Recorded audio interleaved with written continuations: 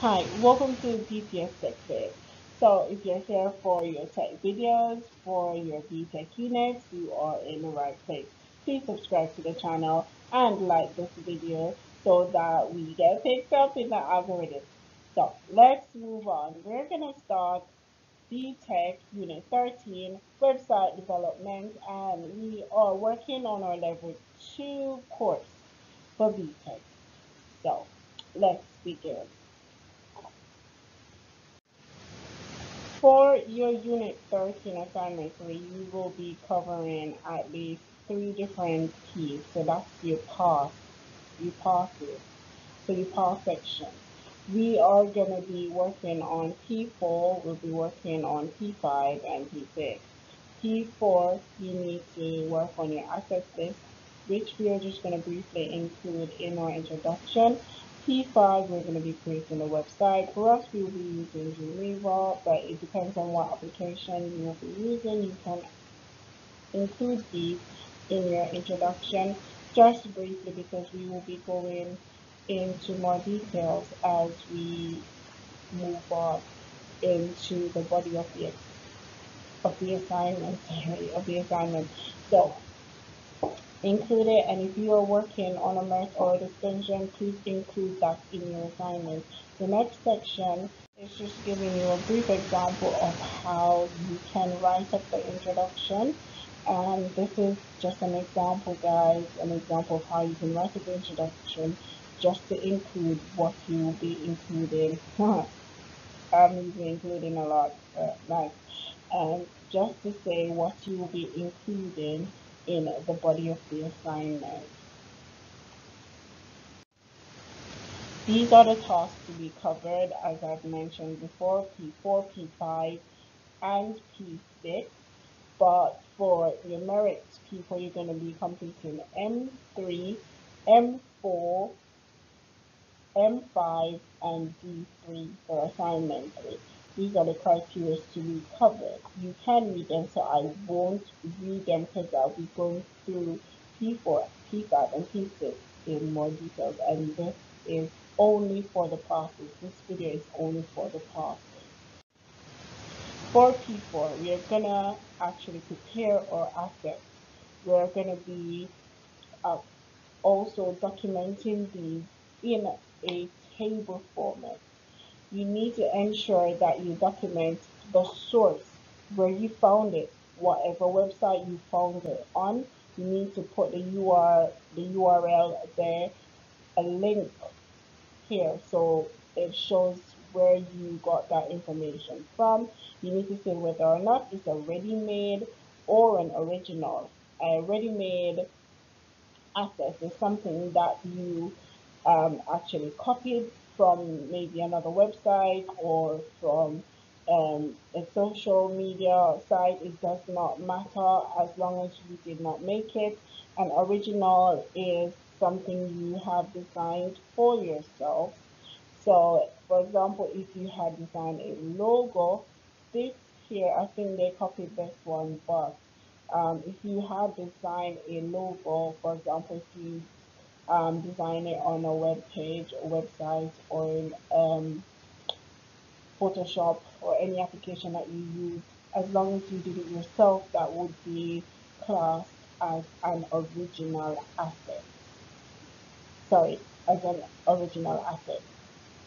You also need to document each each asset.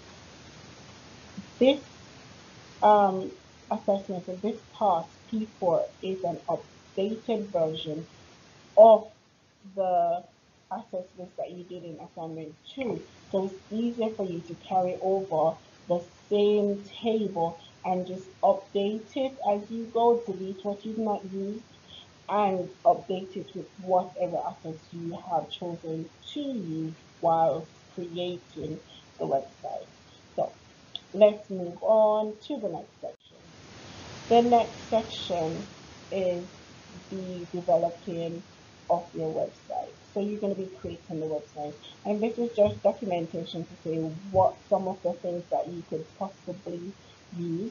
You're going to develop the website. You might possibly use JavaScript.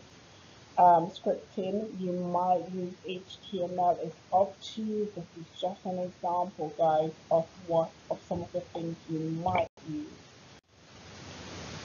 When you have designed, sorry, created, yes, so we're implementing the design by using an application to create the website or a website designated for website development. On here is just purely an example.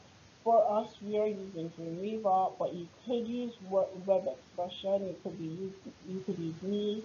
You can use Wix, which is a site that you can create websites for free. It's up to you what platform you choose to use. Yes, but for this assignment, we're working with Dreamweaver. This is an example to show the documentation. You need to screenshot all 8 pages. So you're going to screenshot or snip all 8 pages. Then you are going to write, you're going to type into the Word document what you have included on each page. So you want to ensure that you get at least 4 interactive assets, yes, and ensure that you have your form embedded, you have your table. You can have a form, a table. You need animation, you need external and internal links, which could come in the form of either a hotspot that we learned about or a hyperlink. Yes, so these are just the basics, guys. If you don't cover these, you won't pass. So ensure you have 8 pages. I will say it again, you can document it like this or any layout of your choosing. So we have arrived. Now that we have created the website, we have arrived at P6, and that's testing the website. Any great creator or web designer will know that you need to test the website's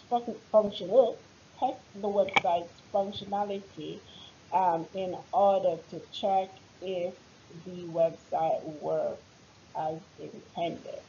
So you will test different aspects of it. Please use the layout of this table to create your, actually to complete this task. Please use the layout of this table. You need to have at least 2 to 3 fields, and you need to document the before and the after. What's wrong with me today? The before and the after. So you need to document when you have identified the error by screenshotting it, and you need to document after you fix or corrected that error, and you need to just include in the comment section how you have done it and what errors you have fixed. You need to have at least 3.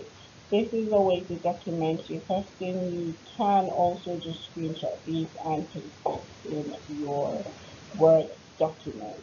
So these are all the passes. Once you've completed P4, P5, P6, then you have completed all the passes. So if you have completed in a timely fashion, then you can essentially move on to your merit task. So see you in my next website. Remember to like and subscribe. Bye.